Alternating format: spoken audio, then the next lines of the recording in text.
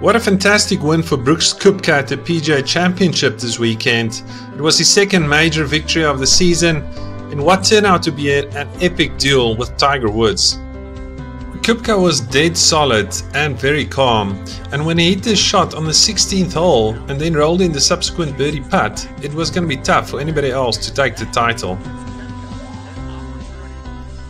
Tiger Woods put on a show as only he can, excited the entire golf world with some spectacular iron play, shot a final round 64 with 8 birdies and almost claimed his 15th major victory.